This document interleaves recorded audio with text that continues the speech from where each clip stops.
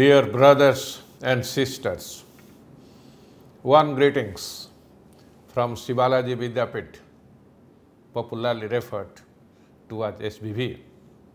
I am delighted to meet you all once again through Channel One.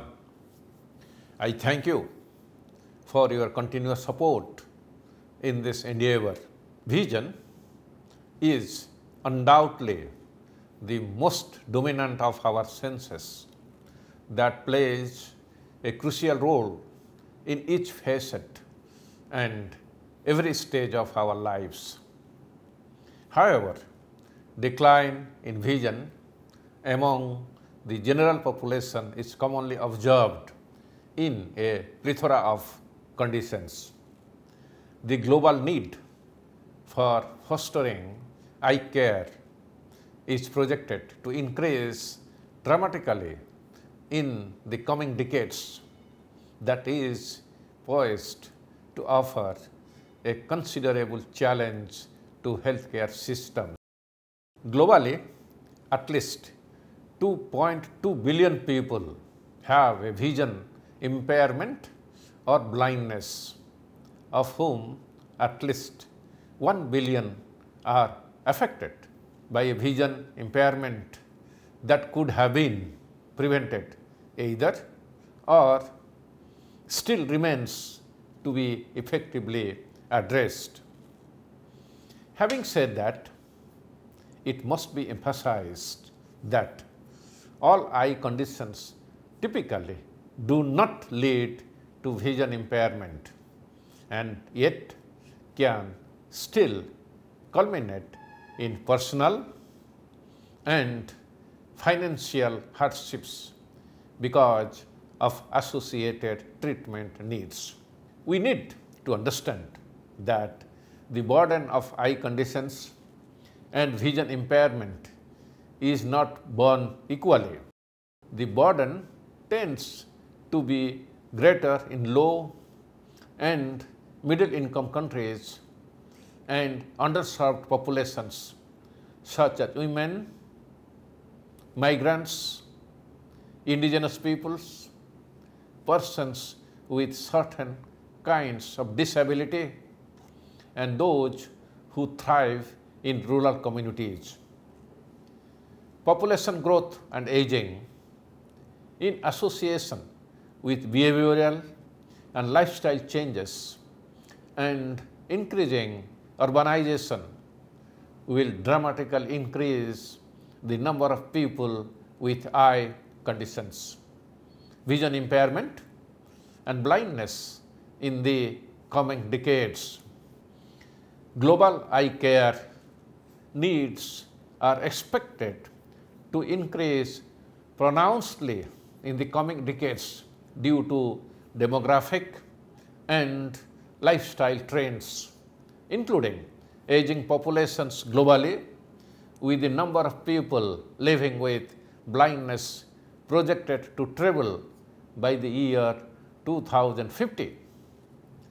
This will cause a significant and long-lasting impact on the development, educational achievement, quality of life, social well-being, and economic independence of individuals, as well as on society, inflicting disproportionate burdens on the underserved and vulnerable populations would then loom large. National Program for Control of Blindness, also known as NPCB, was launched in the year 1976 as a centrally sponsored scheme, with the main objective of reducing the prevalence of blindness. As for a survey in 2001 and 2002, the prevalence of blindness was estimated to be 1.1%. A rapid survey on avoidable blindness conducted during 2006 to 7 showed significant reduction in the prevalence of blindness. Various activities, initiatives undertaken during the 5-year plans under NPCB are targeted essentially towards achieving the goal of reducing the prevalence of blindness to 0.3% by the year 2020. Despite concerted action during the past 30 years, significant challenges continue to hamper, and these are mainly concerning the barriers to availability and accessibility of eye care services such as cataract surgery, refraction services, and provision of spectacles. Other factors include the paucity of trained health personnel, insufficient cross-sectoral collaboration, extended areas of rural and remote areas, socio-economic and cultural considerations, inequities, and costs of services.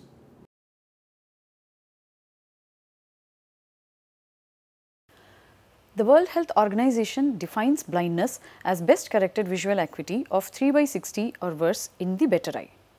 In line with that, in India also, under the National Program for Control of Blindness, the vision less than 3/60 is classified as blindness. Applying the WHO criteria for definition of blindness, approximately 45 million people in the world are estimated to be blind. The major proportion of blinding eye diseases are accounted for by 6 diseases, out of which cataract accounts for 43%, glaucoma 15%, diabetic retinopathy 8%, trachoma 11%, vitamin A deficiency 6%, and onchocerciasis for 1% cases of blindness. Other important causes of blindness include age-related macular degeneration, refractive errors, and optic neuropathy. In India, numbers are slightly different. Blindness in cataract accounts for 62.6% of cases, refractive errors 19.7%, glaucoma 5.8%, posterior segment pathology 4.7%, corneal opacity 0.9%, surgical complications 1.2%, posterior capsular opacification 0.9%, and other causes account for 4.9% cases of blindness. The National Program for Control of Blindness was established in the year 1976 and was renamed as the National Program for Control of Blindness and Visual Impairment. The Vision 2020 is a global initiative for elimination of avoidable blindness, which is a joint program of the World Health Organization and the International Agency for Prevention of Blindness, with international memberships of NGOs, professional associations, eye care institutions, and corporations. Blindness control can be planned at various levels. Approach to planning and implementation of the blindness control measures should be based on the strategies which include primary prevention, which is prevention of the disease occurring in the first place, even before the disease occurs. Secondary prevention, that is prevention once the vision loss due to the disease has occurred. And tertiary prevention is trying to restore the sight to a blind person. Disease oriented approach includes services for cataract, vitamin A supplementation, control of trachoma, screening of school children for refractive errors, and distribution of ivermectin for onchocerciasis. The third approach would be service oriented approach, which includes primary eye care services at community level, secondary services at eye clinic level, which includes the services by the general medical doctors and non-ophthalmologists, tertiary eye care services at training center level, which includes the all ophthalmologists. The primary eye care consists of predominantly the promotive, preventive measures and some curative actions, and it also focuses on education and community participation. Here the health workers are trained to recognize the common eye conditions and take appropriate actions. They are trained to identify the major symptoms of vision loss, pain and red eye, and actions include administration of antibiotics and referral to next level. Secondary eye care is hospital based with dispensaries, and it includes general practitioners, ophthalmologists and ophthalmic assistants. It consists of adequate infrastructure to handle common blinding conditions. Tertiary eye care includes large institutes which have all diagnostic and therapeutic facilities. The management of less common blinding conditions is also done at this level. Apart from this, there are also state-of-the-art mobile eye services which conduct eye camps in rural areas along with the assistance of the non-governmental organizations.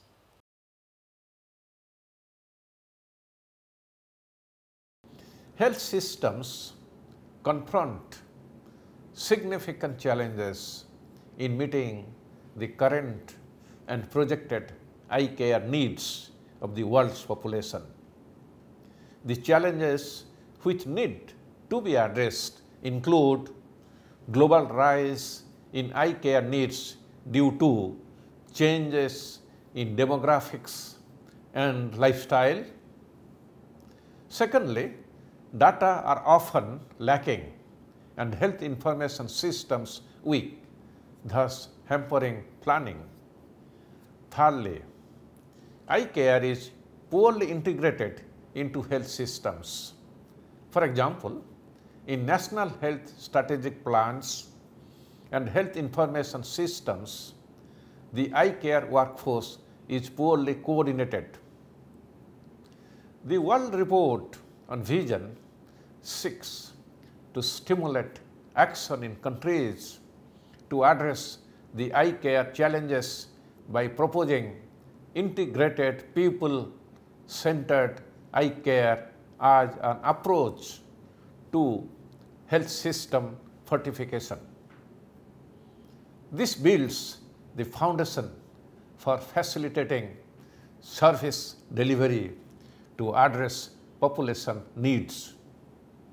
It refers to eye care services that are managed and delivered in order to assure a continuum of promotive, preventive, treatment and rehabilitative interventions against the wide spectrum of eye conditions, and most importantly, coordinated across the different levels and sites of care within and beyond the healthcare sector, and according to their needs throughout the life course.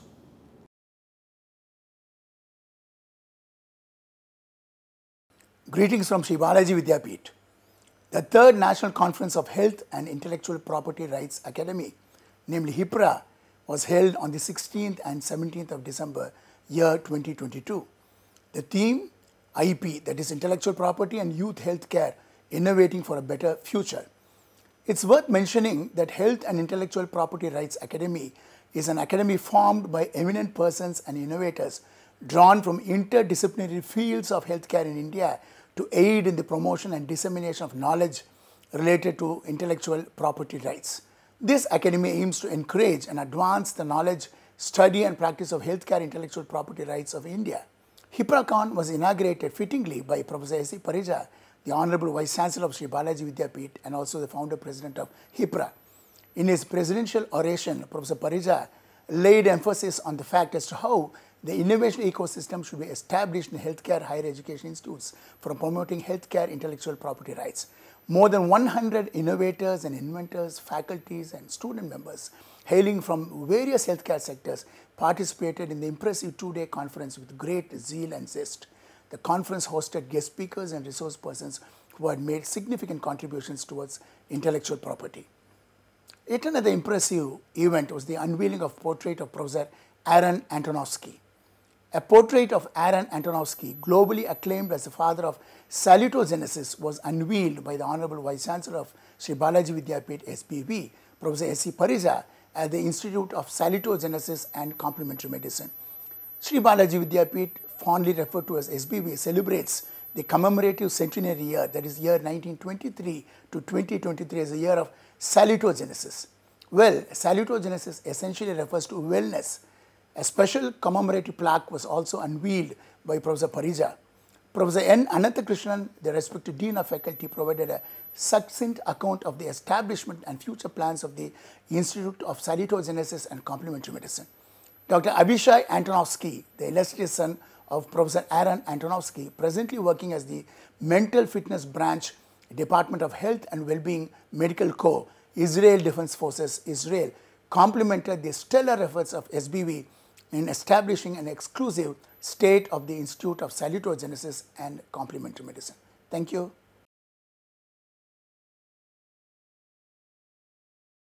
A range of effective strategies are available to address the needs associated with eye conditions and vision impairment.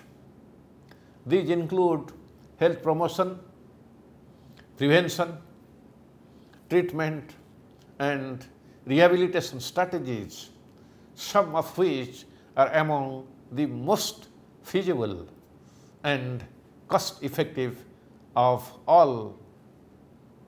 A comprehensive 5-pronged approach can help accelerate action besides meeting these challenges.